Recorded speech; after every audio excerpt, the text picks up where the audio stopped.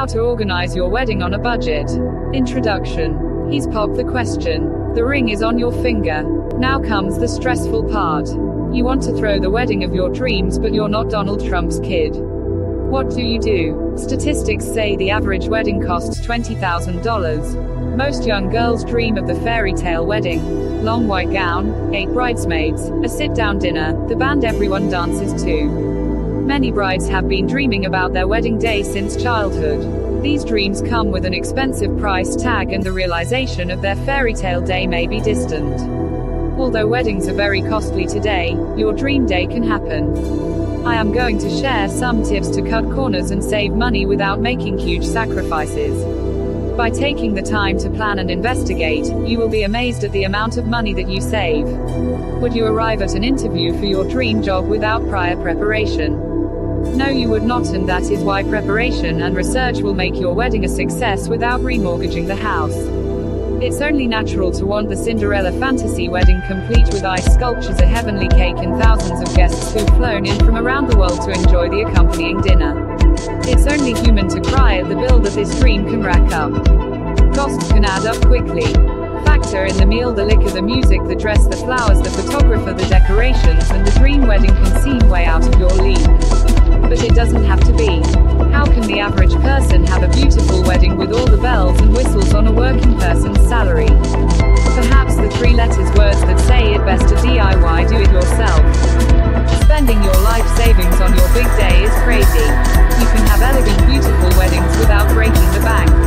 Having a cheap wedding doesn't mean giving up style or sentimentality. It means using your imagination, using your own hands, or the help of friends and family. Ask to help anyone out. Almost everyone will be happy to oblige. They'll be part of your special day, which makes them special as well. This book will give you the best tips and tricks from the experts to cut costs without cutting class and sophistication. Number 1 will know that your budget equals the grocery bill of a family of 4. They'll be oblivious as they toast the new couple and enjoy a party to put all other parties to shame. We'll explore ways to save on all aspects of your wedding. Don't think you have to give up anything, because it can all be covered. All it takes is the cooperation of your family and friends, coupled with a little positive self-talk and perseverance. I have been married twice, don't worry. I got it right the second time. For both of my weddings, I had amazing ceremonies and receptions for around $2,000. They were the talk of the town both now and then. Throughout this book, I will tell you what we did to save money and still have an amazing wedding reception. Hopefully, you can gain some insight into a dream event for not a lot of money, just like we had. Let us show you how to throw a dream wedding on a shoestring budget. Where to start? There's so much to do, it can be mind-numbing. Don't worry, I planned and held my first wedding in 2 months and my second wedding in 3 months. If you have the luxury of a year or more, feel lucky. We'll provide you with a wedding planner at the end of this book for you to keep with you as you plan your dream wedding. Planning is essential, so our checklist could be your best friend. You may want to invest in a cheap folder to keep all of your notes in order. Print out the checklists at the end of this book and keep them in that folder along with any receipts and quotes that you get. You need to decide who will pay for the wedding. The typical wedding planner dictates that the bride's parents pay for the wedding. In reality, these days that isn't always the norm. My second husband and I both have 2 sets of parents. We had been living together for 8 years, but were ill-equipped to throw our own wedding. We could contribute, sure, but to throw the whole shindig would be out of our realm. We asked each parent couple to contribute $500 and they all agreed wholeheartedly. That gave us a budget of $2,000, which was plenty. We're assuming you want a traditional ceremony as opposed to a theme wedding. That information alone could compose a whole other e-book. Assuming you want a traditional wedding, the first decisions to be made include the date, your attendance, and where the reception will be. Where your reception will be held is another huge decision that has to be made early on in the wedding planning stage.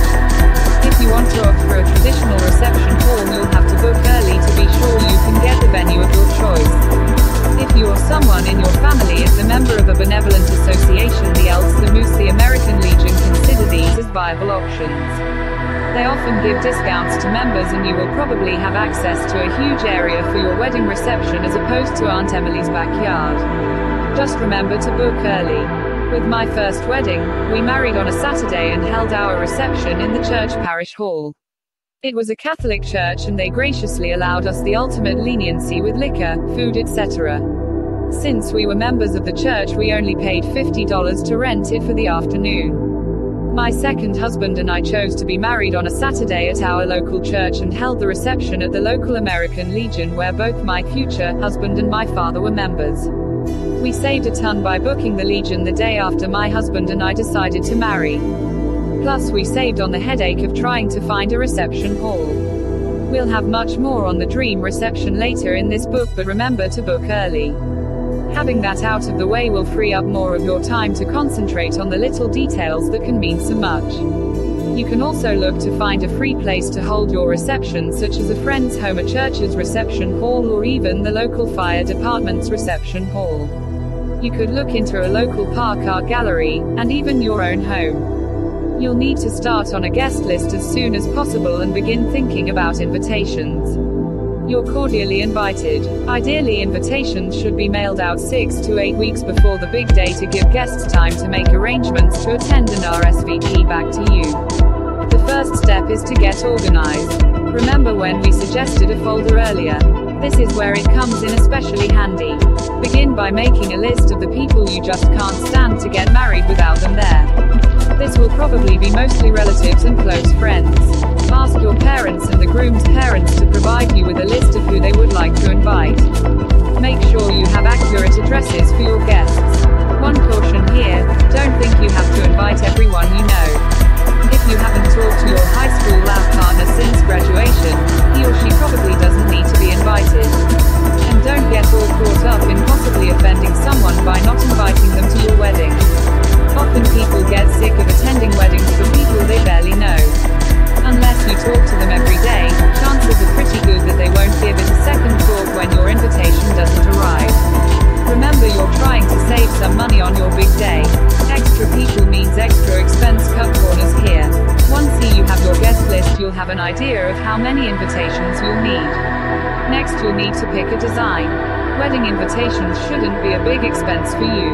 Yes, when it's delivered all pretty in its customized envelope and small tissue square inside, it can make an impression for about a minute. Most people read it once, see, note the date, take out the RSVP card and throw the invite away.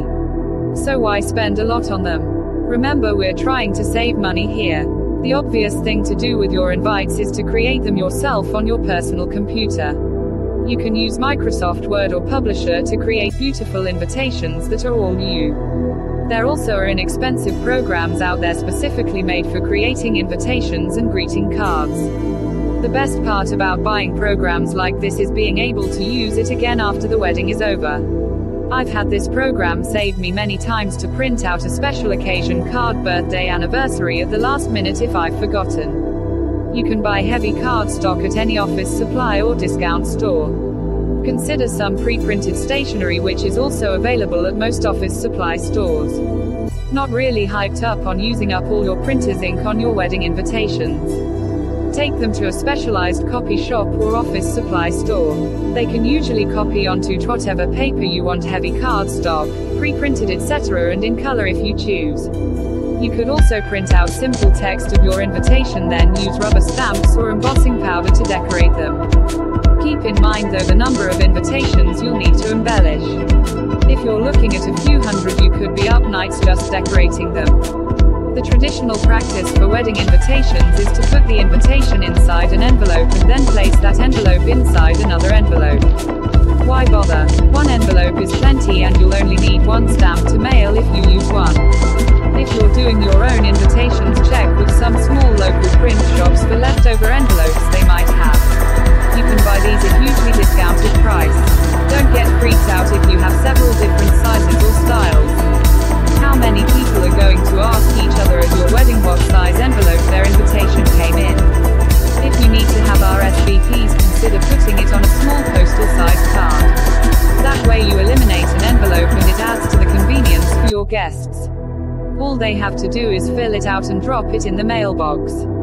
Of course, you'll have to provide the stamp for this card.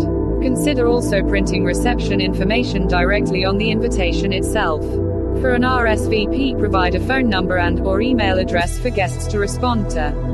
Not only will this save you on postage, you'll have all the information right there for your guests to refer to before the big day instead of them having to save a separate reception card.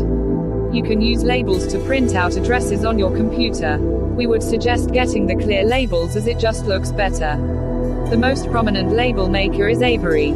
Their website offers free templates to print out your labels, so you may want to check that out before struggling with a software program. If you don't like the impersonal nature of address labels, address the envelopes by hand. You can get information about calligraphy online or just use your best handwriting. Some brides don't want the hassle of do-it-yourself invitations. We happen to have a friend who sold wedding invitations as a side business at an incredible cheap rate, and she offered up a discounted rate as a wedding gift. We ended up with 300 invitations for just $60. Not everyone can be that lucky, however. Check out places online for the most savings. Finally, when it comes to wedding invitations, one of your largest expenses is going to be the postage. You really have no control over that unless you're the Postmaster General, and even then I doubt it. You may want to hand deliver some invitations to save on postage. I know I would prefer to have the bride or groom personally hand me their invitation. It tells me I'm special to them, and I know it's saving them the cost of a stamp. So what's next? The bride, of course. Finding the perfect gown can be a long and tedious procedure. Read on for tips to save money while finding the most beautiful dress for you to say, I do, in. What to wear, what to wear. Cinderella's princess gown was tailored by mice. In fairy tales, that's an easy solution. In real life, it's much more daunting. Finding the perfect gown is very important to every bride-to-be. Most girls want to feel like a princess as they walk down the aisle to their Prince Charming. You can look like a princess without spending a whole month's rent on your dress. Do you really need a handmade wedding dress with beads and diamonds? This is where the big cost is, and there are several options in cutting the cost. First and foremost, consider wearing your mother or grandmother's wedding gown, assuming they still have them. Can you imagine the pride on their faces as they watch you stroll down the aisle toward your future husband wearing the very gown they wore doing the same thing? Think the gown is a bit out of date? If you don't like the style, consider hiring a seamstress to update the cut a bit. You can often find a seamstress or tailor for around $100, well less than the cost of a new, off-the-rack wedding gown. Why not opt for a second-hand wedding dress? It's probably only been worn once anyway, and you can get a once expensive dress for half the price. Check out consignment shops or thrift stores to see what they have to offer. Better yet, check out eBay.com. Again, if you can get a great deal on a gown and only need some alterations, a seamstress will be only a fraction of the cost to buy the gown outright. Consider buying an evening gown cocktail dress from a department store. Look around prom season. These days many prom dresses can look like wedding gowns. A lot of specialty shops will run specials prior to prom, hoping to cull their inventory. You can come across a great deal on a beautiful dress and look like a prom queen in the process. For my second marriage, this is what I did. It wasn't prom season but homecoming season. I found the most gorgeous dress off the rack that fit me like a dream. They wanted to get rid of it, and I managed to talk the owner into discounting it 40%. You may want to look around for closing out sales or liquidation sales at bridal shops in your area. One word of caution: don't drive the equivalent of halfway across the country just to find a gown. With my first wedding, they were having a going out of business sale at the local bridal shop. I found a stunning gown that retailed for $800 for a mere $100 just because it was 2 days before they closed their doors. Another option is to rent your wedding gown. When my brother got married, his wife rented her gown. It was a stunning number that retailed for over $3,500. She rented it for $75. Sure, she couldn't keep it, but considering that my first wedding gown is still in the vacuum sealed box untouched for over 20 years, who really cares? I doubt my daughter will want to wear it, although I'll certainly steer her toward this option with a seamstress on standby, of course. Consider shopping online at a discount wedding store or even eBay. You won't get the pampering you do at a bridal shop, but you can save up to 40% by going this route. You can have the dress altered locally if it doesn't fit just right. Finally, you can realize incredible savings on your dream gown by picking one out and asking a local seamstress to copy the design. This probably won't be the most cost-cutting measure, but you can have a designer gown for about half the cost you would pay directly from the designer. If you find a good seamstress, they should be able to copy the design for a significant savings. What would be even better than that? If you or someone you know sews, pick out a pattern at the local discount store, buy the fabric and notions, and make the dress your own for a fraction of the cost. What about the veil? Many brides these days eschew the traditional veil over the face in favor of a more contemporary design. That's fine and even beautiful. It's all a matter of preference. But don't fall for the inflated prices of a handmade veil at the local bridal shop. I splurged on my first wedding for a to-die-for long beaded veil with a Juliet cap that cost more than my dress. It was a gift from my grandmother, so I didn't feel guilty.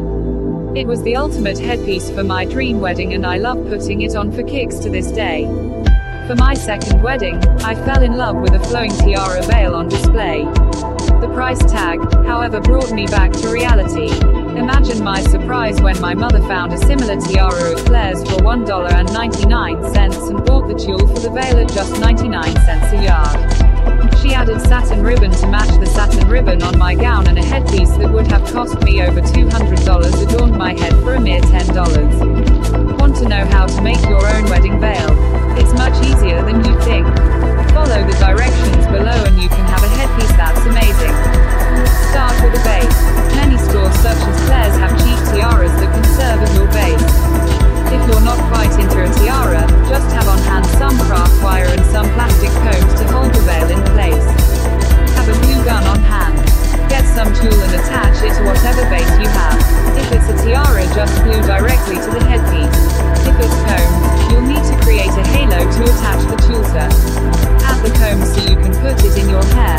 Most tiaras come with built-in combs. Simply glue the tulle to your base and add any embellishments you want: flowers, baby's breath, etc. Add accents like ribbons and bows for a special look. Also consider having simple flowers or baby's breath in your wedding coiffure. It's a beautifully simple touch to a beautiful day that will make you look like a goddess in the process. One note here about hair and makeup. You could splurge and have a beauty shop do you and your bridal party's hair, but that's an extra expense that is really unneeded. Once again, call on family or friends to help. Do you know someone whose hair is always stunning? See if she'll help you out. Maybe you have a distant cousin who is a hairdresser. See if she'll donate her services as a wedding gift. When it comes to makeup, the best look is your natural look. Most people want to see the bride dressed up in her finery but looking like the same gal they know. No need to cake on foundation if you normally don't wear it. Go for some light eyeshadow, mascara, a little blush and a pale lip color. You know how to do your own makeup. Do it on your wedding day too. Now that you're outfitted, what will your groom wear? What to wear for him? The traditional choice for the groom is a tuxedo. Where I come from, buying a tuxedo is virtually unheard of. Renting is probably the way to go to realize the ultimate savings on the groom's attire. If you were to buy a tuxedo, the average cost would be somewhere between $300 and $500. This is not exactly the way to go when trying to save money on a wedding. If you do want to buy your tux, check in thrift stores, consignment shops and online to find discounted tuxes. Buying off the rack will run you a lot more money. Renting a tux will run anywhere from $50 to $100 typically. That rental will include everything. Your groom will need to look like Prince Charming. This means cuff links, shoes, vest and tie. Many places offer the groom's tux rental free when the wedding party rents from the same store. Be sure to ask about a perk like this. If your groom wants to own his own tuxedo, we suggest a local thrift store or consignment shop. You may also want to consider a discount wedding store or even online at eBay again. Yet another great consideration when outfitting the guys in your wedding party is to have them wear nice suits or even casual slacks and a nice shirt. Not every wedding party has to be ultra formal, it's all up to you. Now that you and your groom are outfitted, let's talk about those loved ones who will be standing up with you. What they wear can be just as important as what you wear. What to wear Part 2. The general rule of thumb for guys is that they will mimic what the groom is wearing. If the groom wears a tuxedo, they will wear similar tuxedos as well. If the groom is outfitted in a suit, they will wear similar suits. Remember our previous tip about renting tuxedos. Usually a rental shop will give the groom his tux rental for free if the groomsmen rent their tuxedos at the same shop. This can result in huge savings for everyone concerned. As far as the bridesmaids are concerned, there are several more options to consider. First and foremost, the style of dress you want them to wear. Traditionally, bridesmaids are expected to pay for their own wedding attire. Because of this, you as the bride should use good manners when deciding on what your attendants will wear. Please remember that not all bodies are built alike and not all dress styles look good on all types of people. In my second wedding, my attendants included my 14-year-old daughter, size 0, my baby sister, size 4, and my best friend, who would be 8 months pregnant on wedding day, normally size 7, but at the time of the wedding size who knows. My sister found 3 dresses exactly the same on clearance at a department store in the exact sizes we needed. 2 of them were little too for her and my daughter, the third one was bigger for my friend, but which we altered to fit her condition. Total cost for all 3 dresses $50. Shop around are the keywords here. See what you can find with the parameters you have in mind, and please remember that pink chiffon rarely works well at other places besides the wedding reception. If at all possible, pick a style that will enable the bridesmaid to wear the dress at other places another time. This will make them less reluctant to plunk down big bucks for a dress they'll wear once and have it hang in their closet until their next rummage sale. If you know someone who sews, pick out a pattern and fabric at your local discount store and stitch up a masterpiece. Just as our tips for finding a wedding gown, check out the bridal shops and see what you can find off their racks. Don't be afraid to ask for a discounted price. Many times they will grant your request just to clear their inventory. Now that we're outfitted, what comes next? Let's look at the wedding flowers. A rose is a rose. Cheap doesn't mean that your wedding flowers can't be beautiful. All flowers are lovely no matter what they cost. They can cost you a bundle, but there are many ways to save yourself a bundle as well. The first decision to make is whether or not you want silk or real flowers. We recommend silk flowers because of the ease. However, real flowers can be a beautiful addition to your wedding. Keep in mind that real flowers need to be nurtured even up to the moment you say I do. If you have someone who can monitor the freshness of your real flowers, by all means, have them. If you want to save yourself and your loved ones a little stress, choose silk. If you do choose fresh flowers, we recommend commissioning the services of a professional florist. Working with real flowers is an art that probably shouldn't be taken on by a novice. If you do commission a florist, avoid using the W word wedding, as they will most often charge you much more for wedding flowers as opposed to a few bouquets for a random event. Keep in mind that a professional florist will not save you any money. They come at a premium price, so be prepared. Consider ordering fresh flowers from an online wholesaler. You can get some of the best prices around. However, as we mentioned, unlike at a florist, you will be responsible for all of the prep work of cleaning and trimming them and keeping them alive until the wedding. If you're going for a simple look, you might want to contact a local farmer. Where I live, there is an iris farm who will sell you bulk irises at a discounted rate. Find your local farmer's market and pick up some freshly cut flowers for a simple bouquet. Consider also picking flowers from your own garden. Remember that flowers are simply garnishes. There's no need to go overboard with nosegays or handheld masterpieces for the ceremony. The real stars of the show are you, your intended, and your wedding party. The flowers simply add to the overall package. Consider calling a local community college for your flowers. Many local colleges offer courses in flower arranging. For a small fee, they may be quite accommodating in allowing their students to practice for your wedding at a huge discounted price, often for the cost of the flowers alone. Just be prepared for what you get. It might be beautiful, it might be mediocre. As stated before, don't place too much emphasis on the flowers, they are simply garnishes. Of course, making your own flowers is probably the most frugal choice. But where do you start? Read on. Making your own CEREMON flowers. There are plenty of wholesale stores who will sell silk flowers at a greatly discounted price. Working with silk flowers is easy and can be done by almost anyone. My mother put together all the bouquets, boutonnieres and corsages for both my weddings. She had no professional training. She simply had a bunch of flowers and some florist tape.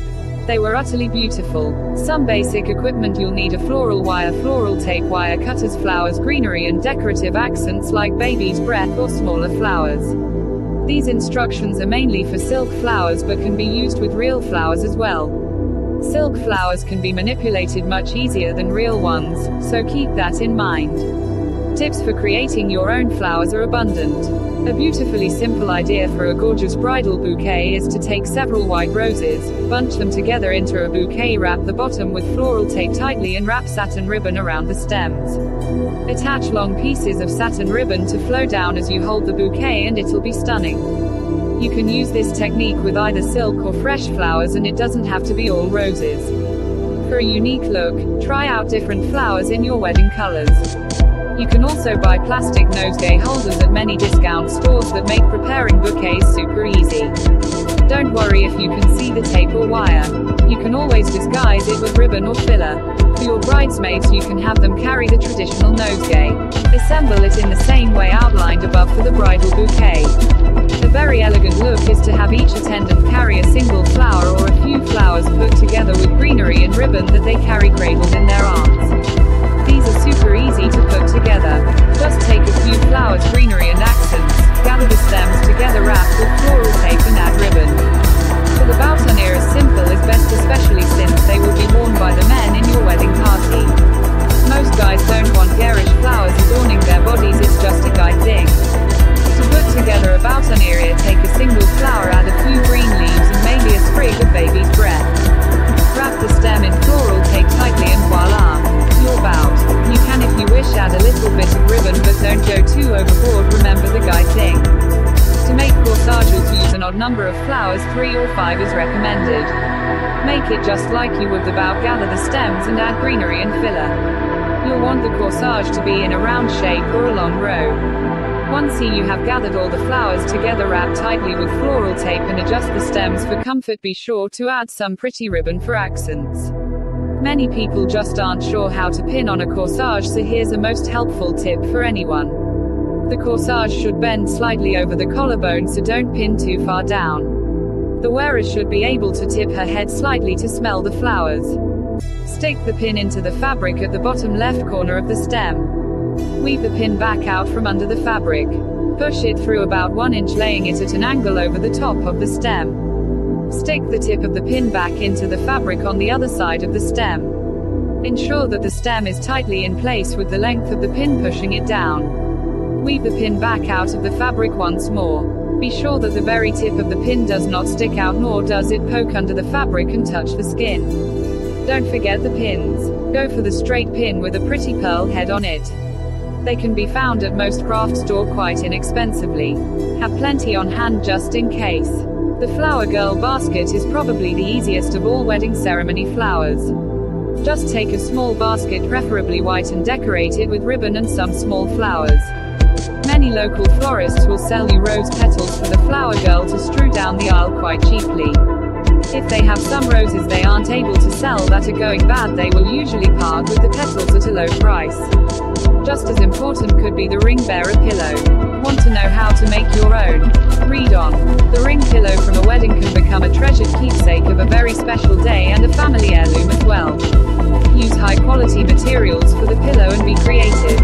Experiment with different patterns, materials and textures before you decide on a final design. Choose 2 pieces of fabric that each measure between 8 and 10 inches square. Use white or off-white satin, silk or brocade. If possible, use the same fabric and lace that is used for the wedding dress. Choose lace and ribbon to decorate the pillow if desired. The amounts required will depend on how the materials are used. About 2 to 3 yards each of ribbon and lace will be adequate. Use 2 or 3 pieces polyester batting as stuffing for the pillow. Each piece should be equal to the dimensions of the fabric squares in step 1. Use a fabric cutting board, ruler and fabric marking pen to mark and measure out 2 equal squares of fabric. Make all markings on the wrong side of the fabric. Test the pen on a scrap of the pillow fabric to make sure that the marks will fade. Do any embroidery or needlework before continuing to the next step. Add any other decoration to the face of the fabric as well. Embellishments such as small ribbons, charms and delicate lace can be tacked or sewn onto the fabric by hand. Add a lace ruffle to the pillow by pinning the straight edge of the ruffle to the right side of the fabric square that will form the pillow top. Pin so that the edges line up evenly and the right sides, if there's a right side to the ruffle, are together. Pin the ruffle very loosely onto the fabric or gather the ruffle slightly as you pin in order to create a fuller ruffle. Pin the fabric pieces with the right sides together. Edges should match up evenly. Pins should be placed about 1/2 inch apart and should be at right angles to the fabric edges. Make sure that the pinned edge of the ruffle is caught securely between the two fabric layers. Use a sewing machine to stitch 3 sides of the pillow 1/2 inch from the fabric edges. Turn the pillow right side out and stuff the batting layers inside. If you would like a fuller pillow, insert additional batting. Fold the edges of the unsewn seam into the pillow 1/2 inch and stitch closed by hand. Use a slip stitch done by hand or carefully top stitch the edges with your machine. Add a 10 or 12 inch length of 1/4 inch satin or silk ribbon to the top of the pillow. Stitch the ribbon by hand to the pillow at the ribbon's center point. Add a silk or satin bow made from the same ribbon to cover the stitching. Use the 2 ribbon strands to loosely tie the wedding rings to the pillows. Decorative flowers for the ceremony. As far as flowers and plants as decorations are concerned, this can be a great enhancement to your ceremony. Many churches already have floral adornments on their altars. If you get married around the time of a church celebration, you may be able to buy a few flowers and take advantage of those that are already there. For example, around Easter, lilies are the flower of choice in most churches. Many people will buy Easter lilies in remembrance of their loved ones. Offer to buy a couple of Easter lilies to add to the existing ones and you have a beautiful decoration on the altar. The same applies around Christmas. Poinsettias are the flower of choice at this time of year. Offer up a few poinsettia plants to add to those already there and you'll have some beautiful altar decorations. Large arrangements on an altar will only be seen from far away. Use inexpensive flowers such as carnations or large filling flowers such as snowball mums. If you are getting married in a church, almost all have some type of floral tree decorations that they have all the time. All you need to do in this situation is to add a few personal touches and you'll have a beautiful backdrop for your ceremony. This is what we did for my second marriage. We took the artificial ficus trees and arranged them around our other flowers to make for a beautiful altar. If you're getting married outside, take advantage of nature. Cultivate what Mother Nature has to offer. When my cousin got married, he did so at a local park overlooking a lake. The flowers were in full bloom and it was beautiful. His wife later told me that she had been out at that park every day for 2 weeks just to make sure that the flowers would be gorgeous, and they were. Talk to your venues and see if any other brides have booked for the same day. If the 2 of you can coordinated flowers and split the cost, you'll save a lot of money. I would imagine both of you wouldn't turn your nose up at saving a ton of money on church decorations and flowers.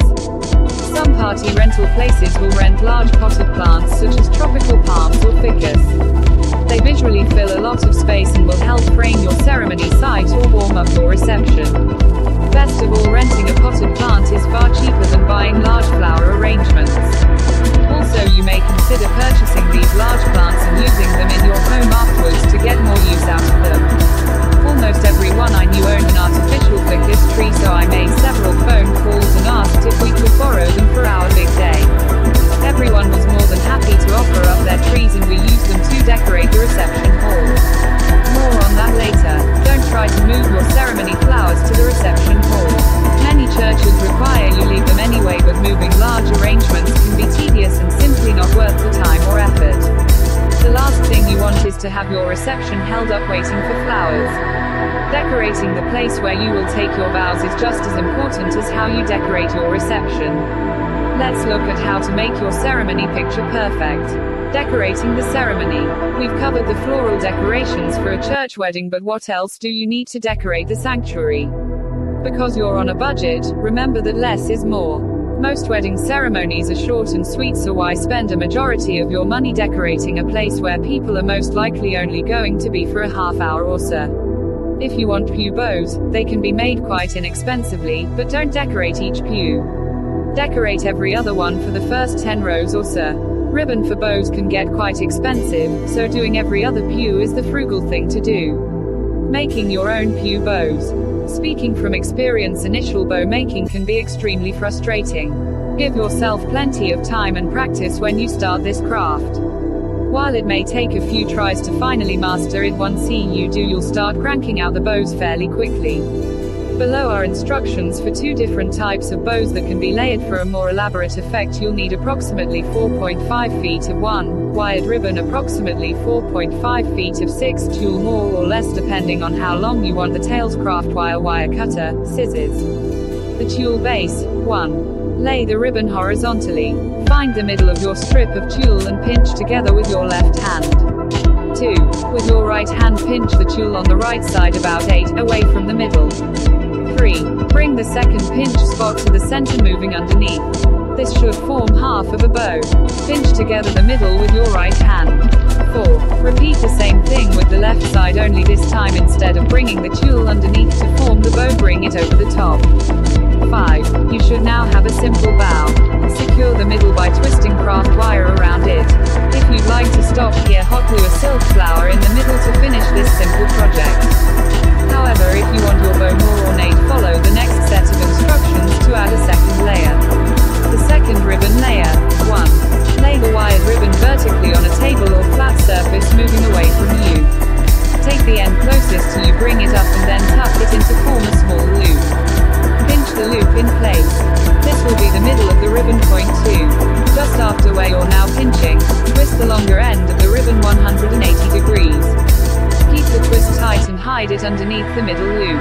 Grab the long piece of ribbon about 6 away from the middle. Then form a loop by bringing the ribbon underneath and back to the center. Pinch together. 3. Twist the long piece of ribbon again just after the center pinch. Make an equal-sized loop on the other side using the same technique. 4. Continue making equal-sized loops that rest directly underneath each other by using the same technique. Stop when you have 3 on each side. 5. Secure the middle with craft wire and leave some extra wire in order to attach it to the tulle base. 6. Cut off any tail you might have left over from the ribbon. 7. Spread out the loops to create the look you desire. Attaching. With the extra wire from the second layer, attach the ribbon bow to the middle of the tulle base. Consider adding long wire hooks or extra ribbon to the back for easy attachment to the pews. You may want to consider using simple floral swags at the end of each pew as well. These can be found inexpensively and made even more inexpensively. Many churches have single candle holders that you can use or rent for a nominal fee. If you're a member of the church, ask. The clergy has had exposure to many weddings. He or she might have some terrific low-cost ideas you may not have thought about. What we did for my second wedding was an idea I had never seen before. My mother went to a discount store and found battery-operated candles, the kind people put in their windows around Christmas time on clearance. They can also be found at craft stores or craft warehouses pretty cheaply. Mom attached a Velcro strip to the bottom of each candle and got permission from the church to attach a strip to the end of each pew. We bought a huge pack of batteries and attached one to the end of each pew. My 8-year-old cousin was responsible for twisting the base of each candle to turn them on right before the ceremony, a job she was quite proud of, and we had a gorgeously lit sanctuary. If you're planning an outdoor wedding, the scenery will be your most dramatic decoration. Most couples opt for the traditional gazebo or arch when getting married outdoors. I've seen these on sale at a local wholesaler before at a mere $19.99. You can also rent the archway from a party rental place. Decorate it with flowers, Christmas lights or greenery to make it beautiful. Seating at an outdoor wedding usually consists of folding chairs. These can usually be found at a benevolent association like the American Legion. Excellent place to find seating, especially if you're having your reception there, churches or community centers. Even if you have to pay a few dollars to rent them, it will be worth it. Decorate the ends of the chairs with greenery and flowers to match your wedding bouquets, along with strategically placed ribbon. To set off the important guest area, parents, grandparents, etc., cover the backs of the chairs with simple white pillowcases. All weddings are made much more special with an added touch contributed by music before, during and after the ceremony. Music at your ceremony. Music for your wedding ceremony could consist of live or recorded performances. For pre-wedding music, make a CD of songs that are meaningful to you as a couple. You can also use this CD for the processional and recessional marches. Do you know someone who plays the piano or guitar? Ask them to play for you at your ceremony. Nothing sounds as poignant as an acoustic guitar playing a beautiful ballad. Call your local high school or college for musicians. Recruit someone you know to sing during the ceremony. If you don't know anyone who sings, find a place where they're having karaoke and pick the singer you like best. Offer them a small fee to sing at your wedding and voila! You have a vocalist to make your day special. You want to be sure to have plenty of photos to remember your special day. Unfortunately, a professional photographer can be a real budget buster. Read on for tips on how to save with wedding photography. Smile pretty. Pictures are priceless and you want to be sure you have plenty of good pictures of your special day. Unfortunately, if you're on budget, professional photographers can eat up most of your money. While they are definitely worth the price, they're not always feasible for people who need to save some money. So how can you get beautiful photos of your wedding day without breaking the bank? Let me tell you what we did.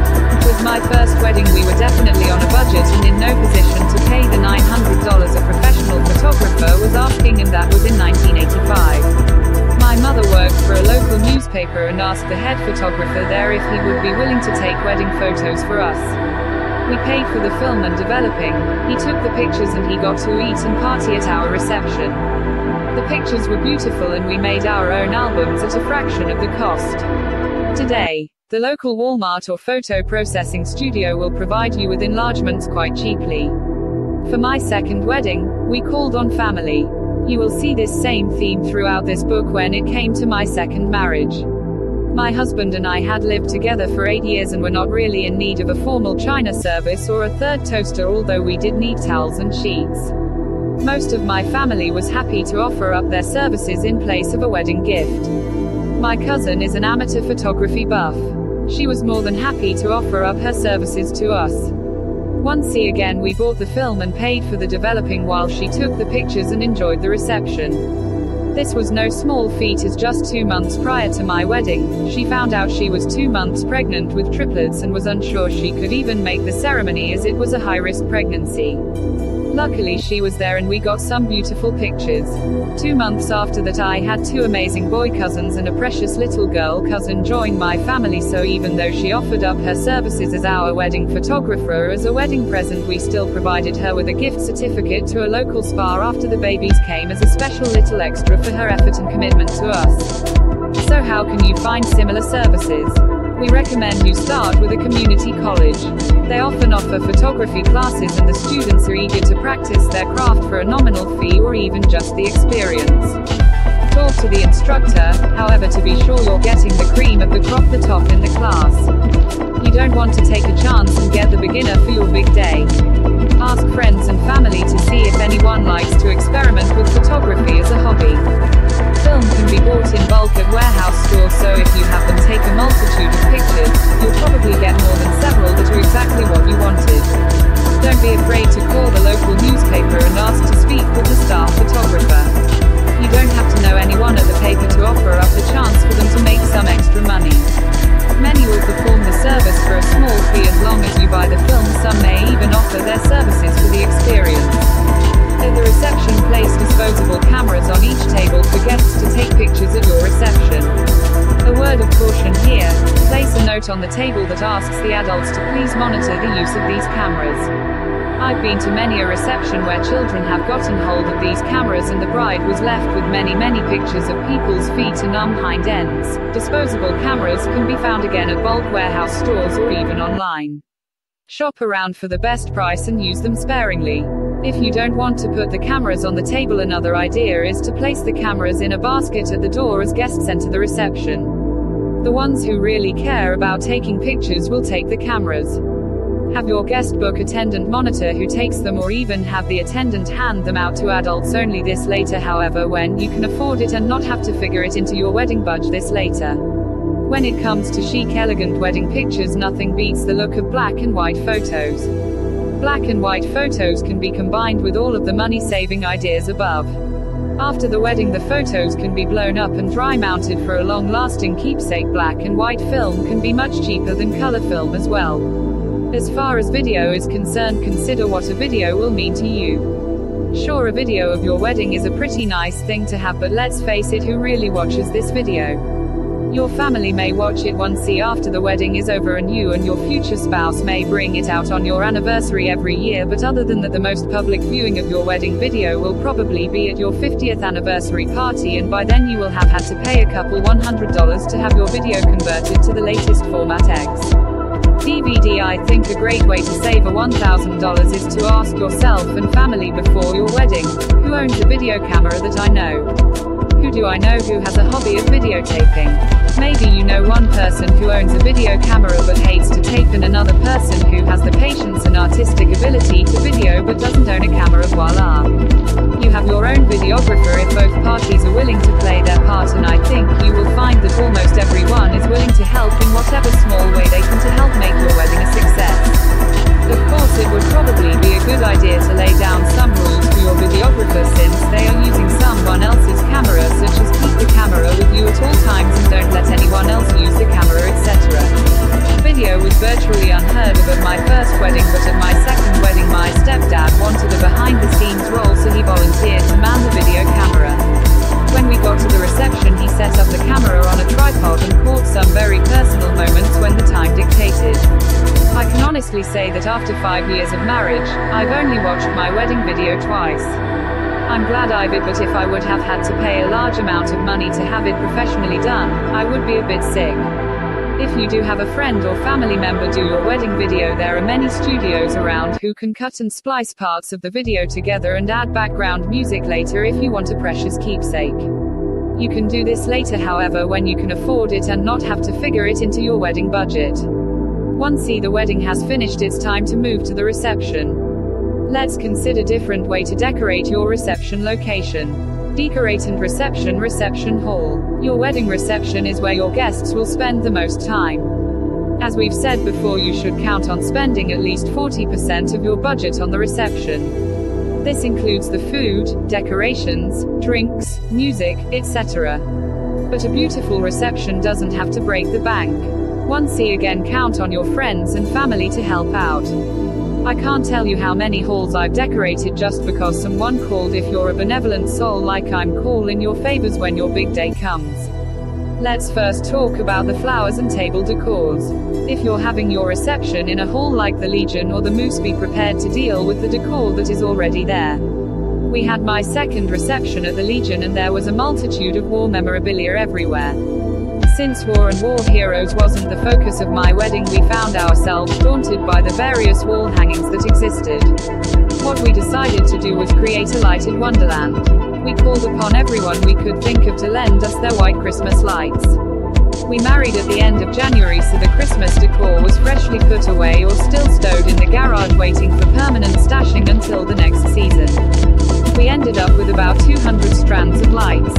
We strung them everywhere from the ceiling, woven throughout the thickest trees, even framing the Confederate soldier uniform. When the lights went out, number one knew that we were in a memorialized hall to our military veterans. We brought the battery-operated candles from the church and put them on all the tables. My uncle had some butcher paper that we spread over all the tables for tablecloths, and every other one had floating candles in glass vases that we found wholesale at a craft store. We sprinkled blue glitter on the tables for a little glitz. If you decide to do this, take my advice, use it sparsely and keep it mostly toward the center of the table. Glitter can be a huge mess if it's strewn about too randomly.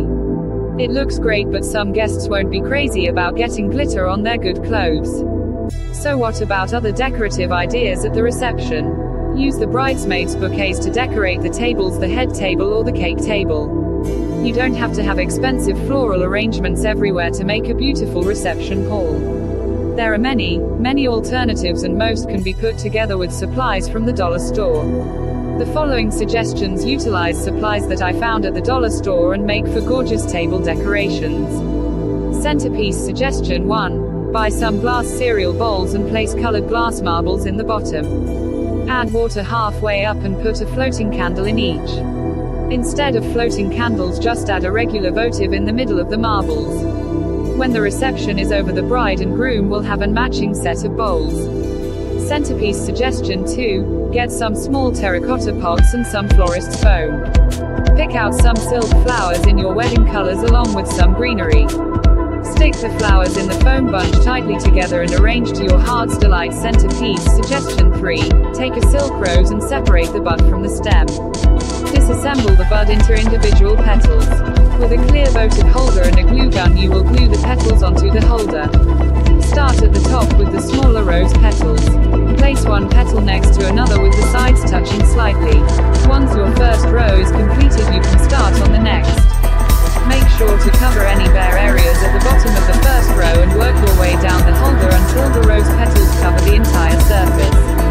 Take the leaf from the flower and attach to the bottom of the holder.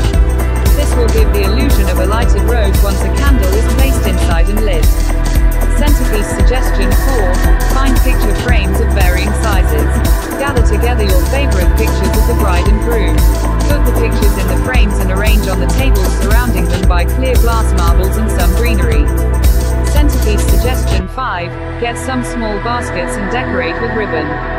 Print out some index cards that say advice for the newlyweds and lay them on the table with pens and/or pencils.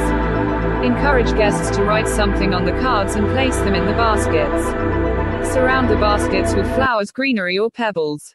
This can be a great icebreaker for people who don't know each other. Be prepared, too, for the jokesters in the crowd who may offer up some ridiculous and sometimes bawdy advice. Centerpiece suggestion 6. Take small grapevine wreaths and decorate with tulle and ribbon. Place a bottle of champagne in the center or a bottle of wine from a local winery. For extra fun, attach a balloon to the bottle's centerpiece. Suggestion 7. Take 2 plastic champagne glasses and hot glue them together so that they cross when laying down. Hot glue 4 clear glass marbles inside each glass and tie a helium balloon to each. It will look like there are bubbles flowing out of your glasses as they lay on the table. We had balloons at both of my wedding receptions. Not only are they festive and fun, they can help keep bored children entertained. Most dollar stores have helium balloons they will fill with purchase. However, you may want to look into a portable helium tank and do it yourself. I found one at Walmart for $19.99 with balloons at 99 cents a bag. The tank filled up about 40 balloons, so that's one way to save a little money on your balloons. Want some wacky and unique centerpiece ideas? We found a couple online for the inventive and fun couples. Buy glass fish bowls at the dollar store and fill them with fish. You can find goldfish pretty inexpensively either at Walmart or a local pet store. If you have the money, try to find betta fish in your wedding colors. One word of caution: if using live fish, be sure to give their water lots of surface area to provide enough oxygen. The last thing you want is a bunch of dead fish decorating your tables. Let the children in attendance take the fish home with the permission of their parents, of course. One couple wanted to be whimsical at their reception, so they collected up all the board games they loved as children: Ants in the Pants, Monopoly, Sorry, etc. These were arranged on the tables with decorative accents surrounding them. This can be great for the children in attendance, but don't be surprised if the adults play with them too. Another bride wanted to reflect the personalities of her and her groom. They were country people, she says, and liked a cold beer on occasion. She took long-neck beer bottles and steamed the labels off of them. She created their own beer labels on her computer and glued them on with a hot glue gun. She splatter painted them before attaching the labels and tied each with a piece of twine. Truly unique, we think. We like the idea of taking a pint-sized mason jar and wrapping it with tissue paper, tying a ribbon around the neck to secure it. Place flowers in the jar, potpourri, or whatever you think fits you as a couple. If you're getting married around a holiday, you can come across some fun decorations that celebrate that holiday at Christmas. Spray paint pine cones silver and gold and surround them with pine sprigs. Having an Easter wedding. Use plastic Easter eggs and that annoying plastic grass you put in the Easter baskets. If you're having an outdoor reception, decorate around that. Use lots of live flowers and greenery to reflect the beauty of Mother Nature surrounding you. If it's windy, avoid using candles and be sure any balloons are secured so they don't blow away. Now that you've got the place decorated, you may want to consider using favors as additional decorations. Wedding favors. Some brides don't like the idea of giving gifts to her guests, but we think it's a nice gesture as a thank you for attending your special day. These favors can be elegant, fun, or practical. We prefer the practical. Here are some great suggestions for fun and unique wedding favors. Divinity fudge makes delicious cheap wedding favors. Wrapped up in white tulle and tied with a white ribbon, it would be beautiful. Add a tag you make yourself with a little message like "Love is divine." Cut out the tag with scallop scissors and punch a hole for the ribbon. One warning: Divinity doesn't come out well in high humidity. Regular candles are nice too for cheap wedding favors. Wrap in tulle and tie with ribbon. Stick a small flower in the ribbon. Tree seedlings such as citrus or any kind of tree are something everybody would love. They will always remember your wedding with this unique wedding favor idea. Wrap the plastic pot to disguise. Flower seedlings or seed packets are a nice wedding favors. Wrap in any way that is appropriate for your wedding. Tie with ribbon, raffia or paper ribbon. Make wine glass markers from wire and beads.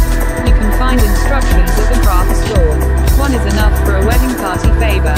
Place in a small box and tie with ribbon. Sachets made from lavender. Make a small bag from lace.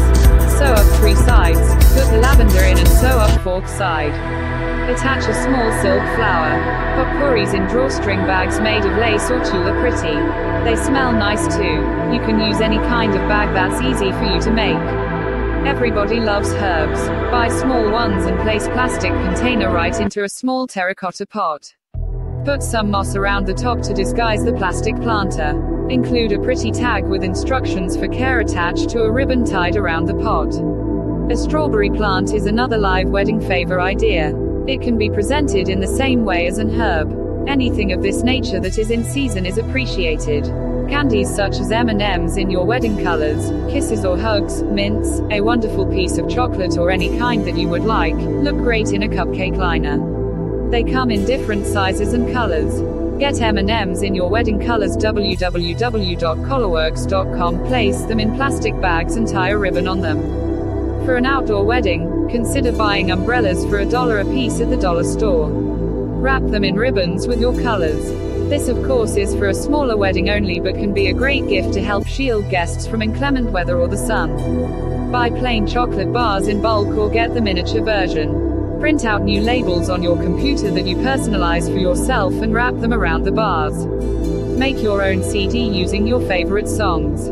Include the first dance song, the cake cutting song, and all the traditional songs. Make CD covers with your picture on it and gave all your guests a copy of the CD. You can also make general mix CDs with all of your favorite songs on it, not just the wedding ones. For a Christmas wedding, give each guest a Christmas ornament. Take a plain ball type ornament and use a paint pen to personalize with your name and the date of your wedding. Do you and your intended share a love of something unique? Are you big NASCAR fans? Love to golf? Rabid about a sports team? Gear your favors around these unique characteristics that are you. Also, unless you have your heart set on taking home your table decorations, consider giving them away to guests. A fun way to do this is to take a hint from most class reunions. Give one to the guests that traveled the farthest, the ones who have married the longest, married the shortest, etc. This helps bring people into your reception and make them feel like a bigger part of your special day. Perhaps the largest expense of your reception is food. Let's look at some viable options for feeding you and your guests without having to mortgage your house. Yummy food can take a huge chunk out of your wedding budget. It's often difficult to figure out what's acceptable, as it's an area in which experts' etiquette or otherwise opinions vary widely. It can also be difficult to choose what type of food to serve at your reception, especially when you consider all of the different varieties of food available to you. If you're having your reception at a hall that offers food service as part of the package, choose your menu wisely. While you may dream of a steak and lobster meal at your reception, this will be quite expensive and is not really viable when throwing a wedding on a budget. There's nothing wrong with an elegantly prepared chicken breast for your wedding meal. Perhaps offer a vegetarian alternative like fish as well. Beef tends to be more expensive than poultry or fish, so be completely committed. If you must have steak, you'll pay for it. Consider having order waivers if your reception hall will be catering. Almost always, these will be cheaper than a sit-down meal and guests can enjoy them just as much. Here are some general tips for your wedding dinner catered by your reception hall.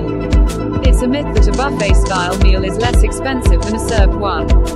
In reality, buffets require more food and more labor, so their cost is higher. If you're working with a smaller group, say 40 to 70, piggyback onto another group's menu. This allows the hotel to buy in bulk and lowers your price. Whenever possible, order in bulk yourself. Consider other main entrees besides beef and chicken. Chefs can do a lot of things with pastas and the price is usually very reasonable. Allow the chef to try out his new original recipes with your group. Most welcome the chance to be creative and lower the price per serving in exchange for the group's feedback. Be careful that it's not something too exotic, though. Lamb or swordfish might not appeal to everyone in your party. Negotiate house wine price with dinner versus a specialty wine. Find out how the caterer hotel taxes food. If gratuity is part of the taxed bill, the cost will be more. For halls that will allow you to bring in your own caterer, the key here is to shop around. Check with a local family restaurant and see if they have bulk meals they will offer for your reception. Almost all will, or at the very least, will try for the money. At my first wedding, we did this.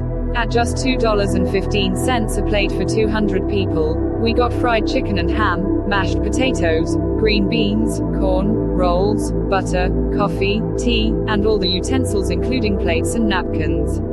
All of our guests ate till they were full and we had food left over. It was very much worth the cost.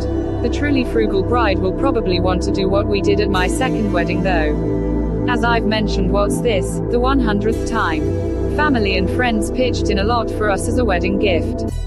My uncle has a business where he smokes meat for people. He smoked some pork butts that I got discounted from the local butcher. We shredded the meat and added barbecue sauce for pork sandwiches. The buns were bought at Aldi for 29 cents a package. My dad has a rather large family which provides me with 4 aunts along with 2 other ladies I consider family, making 6 aunts in total. Each offered up a dish for my reception. One made macaroni salad, one made potato salad. We had coleslaw, a green tossed salad, green bean casserole and baked beans. I bought huge bags of potato chips and all the utensils in bulk at Sam's Club, and we had a simple, homemade, and very tasty meal.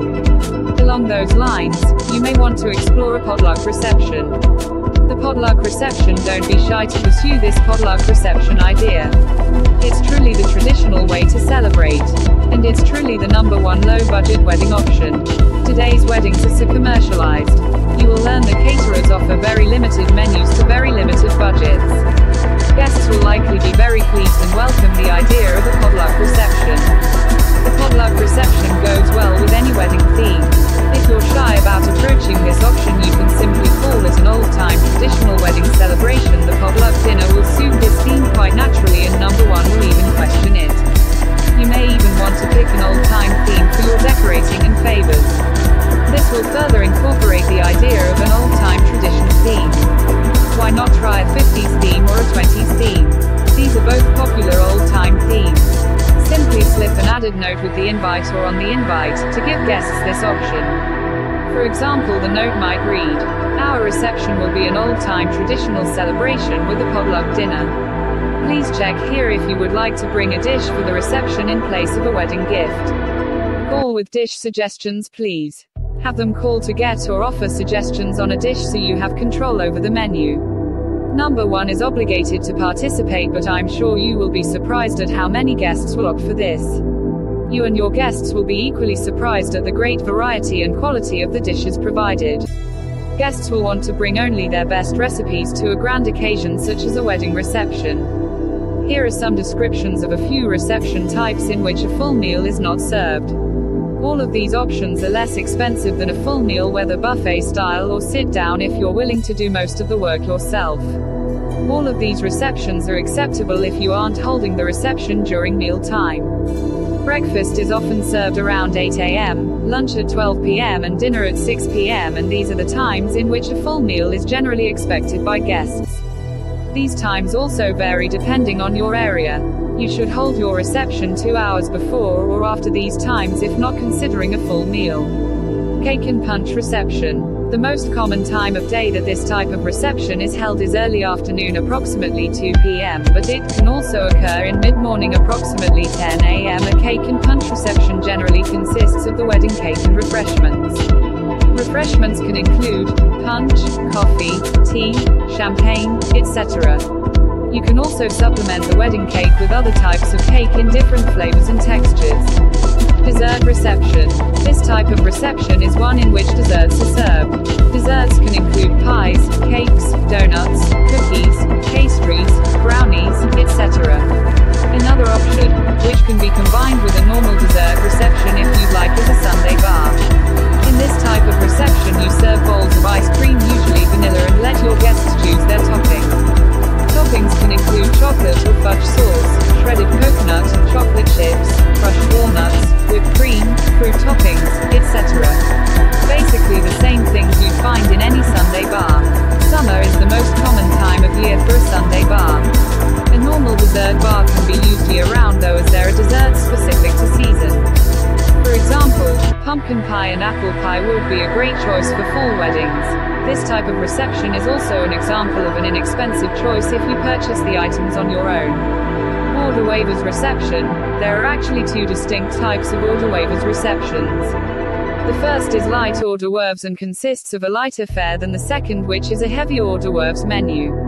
A light menu often includes items such as crackers, vegetable platters with dip, fruit, cheese, etc.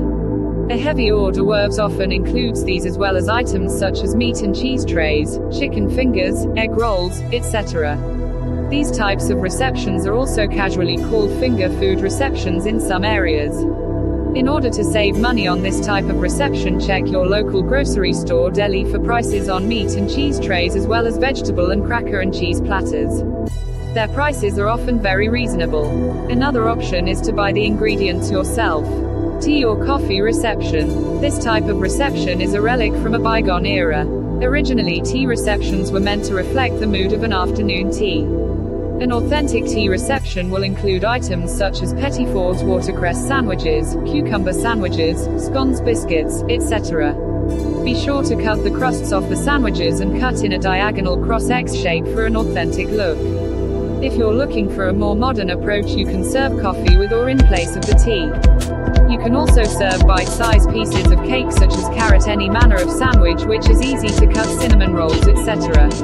This type of reception is relatively inexpensive depending on the items you decide to serve and can be relaxing for both the couple and the guests. Salad reception. This choice is becoming more popular and is a viable choice for vegetarians who don't want to serve a full meal. Items served can include green lettuce, spinach salads, fruit salads, pasta salads, potato salads, lacto-ovo, coleslaw, lacto-ovo, etc. A veggie bar to supplement green salads can be added as well and may have such choices as chopped onions, carrots baby or sliced, celery, broccoli, mushrooms, diced tomatoes, sliced cucumbers, etc. A salad dressing bar can be chosen as well and may include such choices as vinegar and oil, Italian dressing, garlic and olive oil, balsamic vinegar and lemon juice, etc. If you're a lacto-ovo vegetarian, other dressing choices could include blue cheese, green goddess, ranch, French, etc. This type of reception is also inexpensive if you prepare most of the items yourself. Some other general ideas for do-it-yourself food at the reception include try a pasta reception in which your guests are served plain pasta with their choice of toppings, have a Mexican buffet. Provide simple lunch meats and cheeses with bread for sandwiches. If you're a member of a church and will be having your reception there, check with the ladies' auxiliary and see if they'll do the food in exchange for a donation to their organization. Try a local service organization, the Kiwanis, the JC's Caller Community College, and see if their culinary students would cook for you if you provide the food. There is some debate on whether it's a good idea to add a line on your invitation stating what type of reception is occurring. Some examples of this are cake and punch reception to follow ceremony, light hors d'oeuvres reception to follow at 2 o'clock, and dessert reception following ceremony. My personal opinion is that it makes it easier not only for the couple but for the guests as well. It's a clear way for the couple to inform guests that a full meal should not be expected, and guests have the option of eating a meal if needed prior to or after the wedding. Another important aspect of cuisine at the wedding is the cake. You don't have to spend a fortune to have a delicious and beautiful wedding cake. Calling Betty Crocker. Your cake is the centerpiece of the reception. It's a scrumptious dessert as well as part of a tradition, the beautiful or messy cutting of the cake. Look look at lots of different ideas before you decide what you want. Visit bakeries and peruse bridal magazines. You might also find inspiration at a toy store in China patterns or from your favorite candies. Remember, fancy cakes from the bakery are expensive, anywhere from $3 to $15 a slice, plus other charges like delivery, etc. Simple cakes can be very elegant. We'll give you great ideas to have a marvelous confection that will long be remembered after it's eaten and smashed in the face of the bride and groom. Consider simplicity with your cake. The actual one you have on display doesn't have to fill your entire guest list. Try out a simple 2-tiered number and then have a sheet cake in the kitchen to serve to guests. Why not try cupcakes as an alternative to the traditional tiered cake? These can be made in a variety of flavors and arranged on a tiered rack or in a creative design on the cake table. Of course, the best way to save the most on a wedding is to make it yourself or have a friend or relative bake it. Consider the cost of some cake mixes and frosting, and you can see how baking your own cake can save money. Wedding cakes don't have to be elaborate, just tasty. When decorating, consider using fresh flowers. This will add some real class to the cake and bring in the colors of your wedding too. The cake topper is another place where you can show your uniqueness as a couple. My second husband and I are avid golfers. My mom found some miniature, really small plastic drivers that just happened to be white. She tied them together with ribbon, and this is what adorned our cake. Consider a matchbox car for the NASCAR fans. How about one of those headliner figures in your favorite team for a sports couple? Do you both like to fish? No, don't put a fish on top of your cake, but you can put a lure or bobber up there. Please though, buy it new, don't just grab something from your tackle box. Many couples want to have mints and nuts to go along with the cake. This is fine, but you should buy the nuts in bulk from a warehouse store and make the mints yourself. Homemade mints can be frozen well in advance and still taste delicious when they're thawed out. Try this delicious recipe. Wedding cream mints: 1 3-ounce package, cream cheese softened, 3 cups powdered sugar, food coloring in your wedding colors, flavoring available at most grocery stores, peppermint preferably, mixed cheese, flavoring, and coloring till well blended. Slowly add sugar. Knead in with fingers as mixture thickens. Roll into small balls, then into granulated sugar. Press flat with a spoon. Refrigerate or freeze. If freezing, store in refrigerator 1 to 2 days prior to serving. This makes 50 to 75 mints. Plan 2 mints per person. Guests cannot have food and cake alone at your reception. Let's explore the question of beverages. To party or not to party, the question of whether or not to serve alcohol at your wedding is one that can cause dissension in the ranks of family. We'll address that in a moment. Plan to have on-hand coffee. You can borrow a large coffee dispenser from the local church, or your reception hall will probably have one on hand for you to use. Buy a large can of coffee on sale and brew it yourself. Iced tea is always good to have as well. You can get family-sized tea bags at most grocery stores and brew the tea in your coffee pot. Rinse it out good first. Put the brewed tea in a large cooler dispenser, add some water and ice. If you want to add sugar, do, but many guests prefer to add their own, so we suggest leaving it unsweetened and providing sugar at the tables. Soda can be expensive but is a great hit with the kids. Buy 2-liter bottles and plastic cups instead of cans. Have a large cooler filled with ice as well. We recommend the smaller cups since the guests are more likely to drink it all instead of leaving some in the bottom. It's a small way to conserve on the amount used. Unless you're rabid about the taste of name brand sodas, the store brand can often be just as good and much less expensive. Punch is always good to have at a wedding reception. We're willing to bet you know someone who owns a punch bowl, so borrow it. Don't go overboard on the punch though. Many people will only have a cup or 2 and you don't want to have leftover. It's not that great the second day.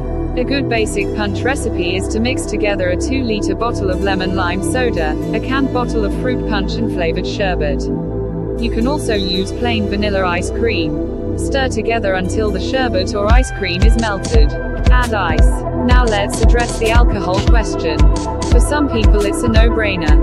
No alcohol, no drunken relatives to spoil the day. In many families this option is a must. I'm reminded of the reception where the bride's grandma got drunk and picked a fight with the groom's grandma. They ended up tangling on the floor and an ambulance had to be called. No bride wants that as a memory of their special day. Where I come from, it's just not a proper wedding reception without drinks. For the frugal bride on a budget, however, alcohol can be a huge cost. There are ways you can save if you will be having cocktails at your wedding. First, you need to check with your reception hall to see if you must purchase liquor directly from them or if you can bring it in yourself.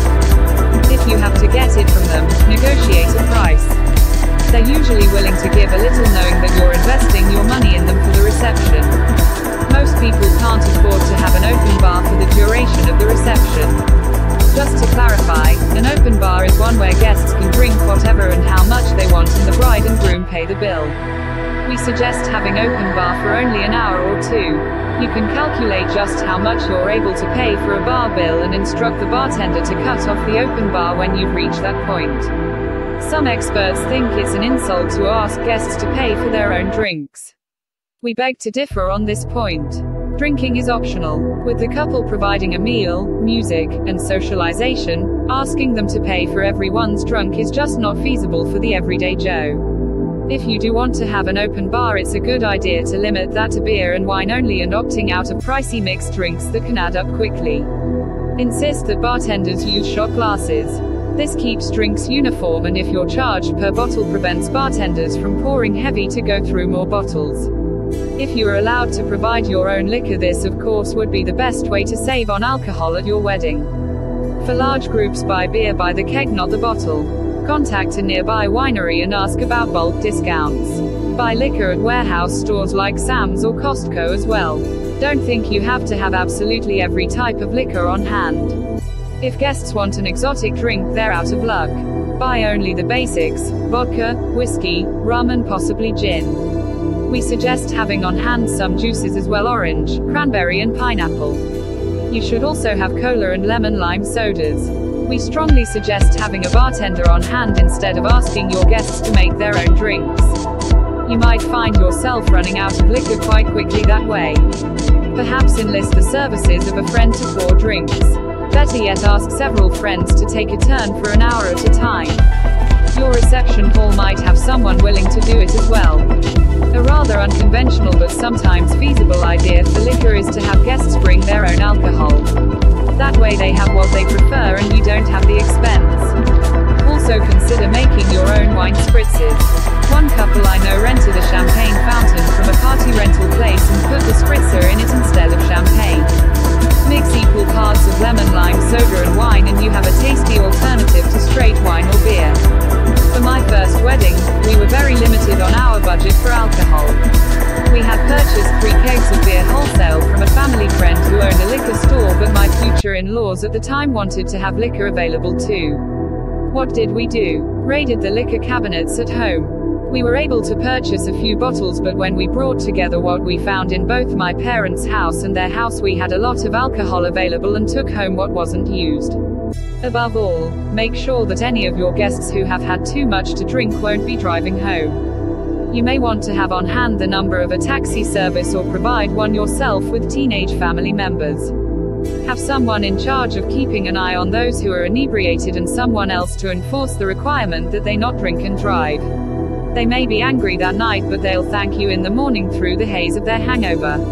The final aspect of your reception you'll need to decide on is music. Boogie Oogie Oogie. A wedding reception is a party to celebrate the union of two special people. Most celebrations include music to express the joy everyone is feeling. What are your options when you're on a budget?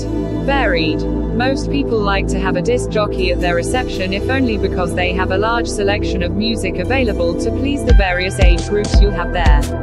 Disc jockeys are probably less expensive than bands, but they can be a bit pricey too. Consider too that with a DJ, you'll also have an MC to move the reception along. We suggest you shop around extensively when looking for a DJ. Consider calling a local college to see if they can recommend a talented TV major who might be willing to take the job. When picking out music, make sure you take into consideration the guests. An all-rap repertoire probably isn't appropriate, but all big band music isn't either. Make sure there's a mix of both to please both young and old. To encourage guests to dance, assign each table a love song. When the band or DJ plays the song, that table should get up to dance. You know likely honest, really a very small percentage of the human race enjoys the chicken dance, Macarena and electric slide.